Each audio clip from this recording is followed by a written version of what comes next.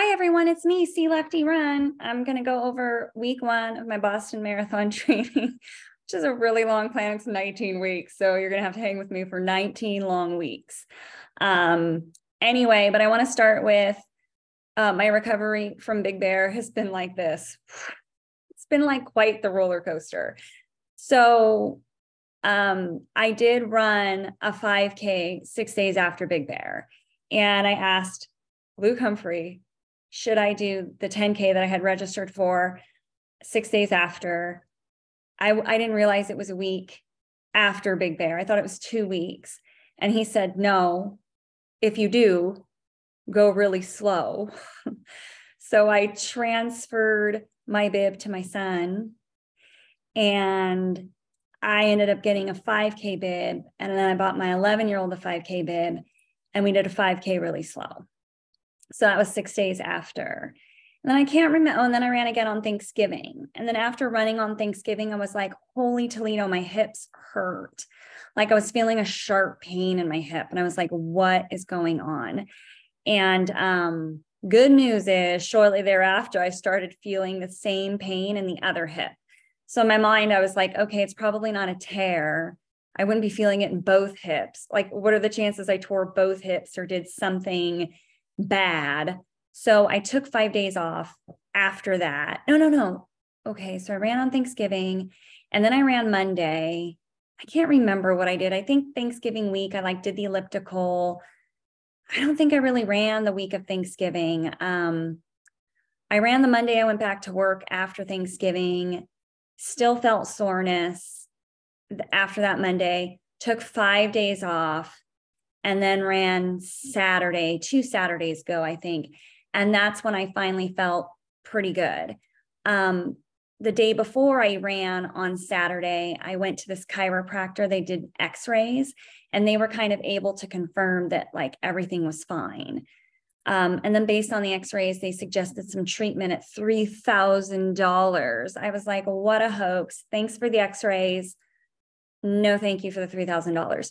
So anyway, let's get on the subject of chiropractors, because I got to keep my body good. Like I got to get some work done while I train for a marathon. That's just something I need to do for maintenance. And so I used to have a guy, and he was really good, and now he's left to be a firefighter. And I've since tried other chiropractors who just adjust me, and I'm like, I don't want an adjustment. I want someone to do what he did. And I don't know what he did, but it was good. And it wasn't just adjusting. So I texted the guy, and I was like, what did you do? I'm like dying over here. I can't find anyone who did what you did. So he's like, oh, it's called ART, active release therapy. That's what I did. And then he recommended someone to me in Long Beach. So I'm going to try that place out. Meanwhile, I got a massage where the person practices active release therapy. And so I was like, okay, that was good. But I want more of a chiropractic experience. So I'm going to try the guy that Dr. Ty referred me to. It's $125 a session. I think the initial is like $150. I'm just like, Jiminy Christmas. But if it keeps me well, I just got to suck it up and pay. And my insurance isn't going to cover that stuff. It never does. It never covers the good stuff. So it just covers the waste of money stuff. So I just wanted to talk about that. So I'm finally back in business. I also contacted my good friend Carmen, and I was like, girl, my hips hurt. She's like my running guru. She's a running savage ninja. I've talked about her before. I met her at Big Bear last year. And she's like, oh, I have this great tight hip release video. I'll send it to you. It's 10 minutes. And I did it, and I felt immediate relief. I'm not even kidding. I'm going to put it in my comments, the video, in case you have like tight hips. It's a great little video, and it's free. I like free stuff. So that's number 1. Number 2, my thyroid is giving me trouble. Apparently, I didn't even know it's giving me trouble. Shortly after I had my son, Sam, I was diagnosed with hypothyroidism. That's when your thyroid is too slow, and it slows down your metabolism, and you're tired, and And the doctor was like, aren't you exhausted? And I was like, I just had a baby. Like, no, I just thought that was part of having a baby. So anyway, I've been on thyroid medication ever since. So I had blood work done in June, And I go for my physical in, what are we in, December? And my doctor's like, oh, yeah, your thyroid levels are off. I'm like, they are? And she's like, have you been irritable? And I was like, yeah, been real irritable. And she's like, yeah, now your thyroid's going too fast. So we're probably going to have to reduce your medication. I was like, this has been going on since June. So I had to get blood work again, and they're going to have to. So I'm kind of like, great, I'm going to have to go through a medication adjustment while I'm trying to train for a marathon. But I mean, it's just the way it is sometimes. So I don't want my thyroid to be too fast. Although I'm like eating a ton, because I'm like, I don't know how long my thyroid's going to be, my metabolism's going to be going this fast. I better eat up now before they adjust the medication. So that is happening. Shoes. I bought some new rides. Show them to you. These were like, ooh, aren't they pretty? I think they're pretty. They were like $100, the Ride 15. So I got it. Got another pair for the new year. I put them under the tree though. So just hopefully someone will wrap them for me and I can open them on Christmas Day. That's literally what I do. I buy all my gifts. I put them under the tree and I'm like, just wrap them, kids and husband, and I can have something open on Christmas Day. I also bought the Puma Deviate Nitro 2. Now I really don't love a black running shoe. I like something with a little flair. But this was the only color they had in my size. So beggars can't be choosers. I've heard great things. I like walked around in it. I'm like, ooh, I'm a bit excited about it. I don't know what it would replace for me. I don't know. I just wanted it. I'm like, how would I use this in my rotation? I'm not real clear yet. I'll find a place for it. I'll let you know when I try it out where it's going to fit in. That's on shoes. Strength, I'm going to go back to my 2 full body days a week. I did 1 full body day last week. So I was like, okay, I'm going to add back slowly. So this week I'm going to start back with 2 full body days. I tried an iFit strength training video. I couldn't stand it. The guy was really obnoxious. I was like, oh, he was kind of like, hey kid, you're going to get down. I work in I don't know. It was just not my demographic. I'm like, okay, this guy's like, I don't know who his demographic was, but it wasn't me. So I'm sure someone likes and thinks he's fantastic. It just didn't work for me. I'm going back to Heather Robertson.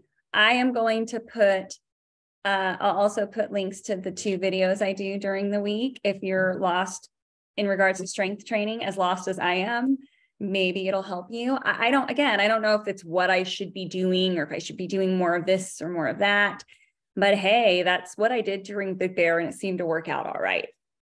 So, and the one I do on Saturday is about 30 minutes. And then the one I do on Thursdays is 25 minutes.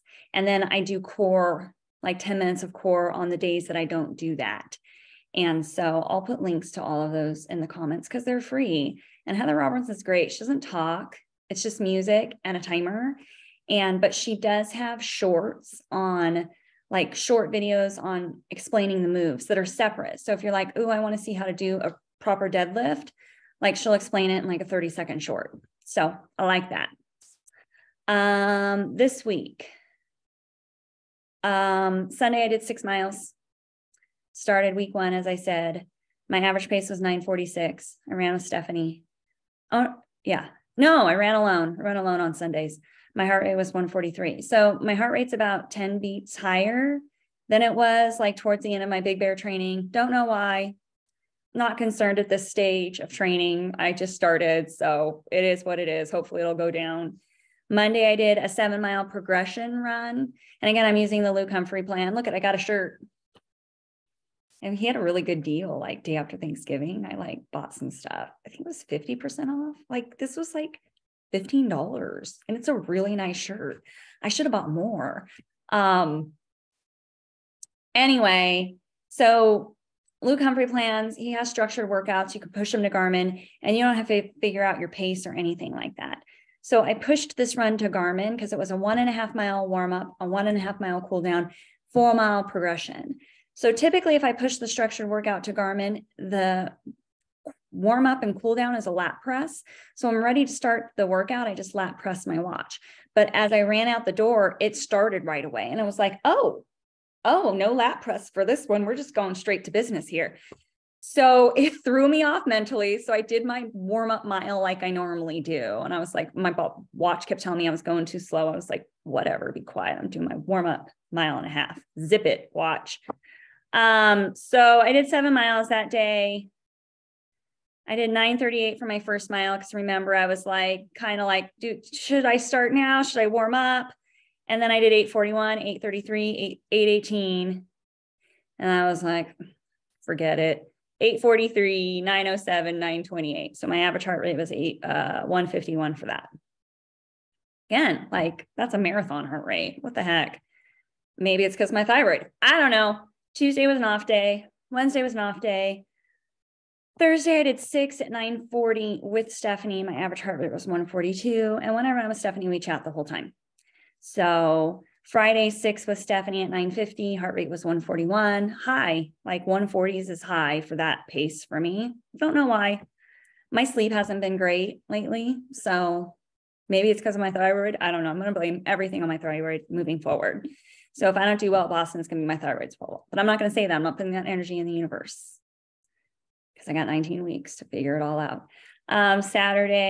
Today's Saturday. I did 10 miles. My average pace was 8:47. My range was 9:11 to 8:14. Like I could be anywhere in that range.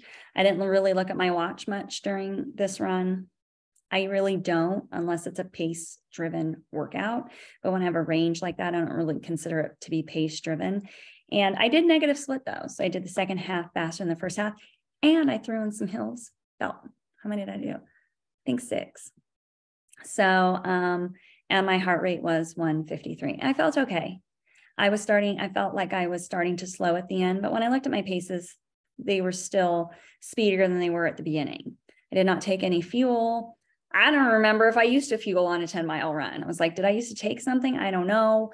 I had coffee in the morning and a biscotti, and then I went out the door. Maybe I should have had some graham crackers. I need to restock my graham crackers. So yeah, so that's where I'm at. We're week 1 of Boston training. Thought I would put my little Santa hat on. Skeletons there. And it's my last week of school next week. I get out on the 22nd. So it's very busy. I'm going to try to get down to Palos Verdes next Saturday, which is Christmas Eve. I'm going to try to do my 10-mile run in Palos Verdes. That's the plan as of now. I don't know if I'll make it. I don't know what Christmas Eve is going to look like. Worst case scenario, I'll stay local. So anyway, have a great week. Week 1. Thanks for seeing me off on this journey. Have a great day and enjoy your running this week. And if it doesn't go well, it's okay. There's always next week. And never judge a run by the first mile or the 4th or the 10th. Bye.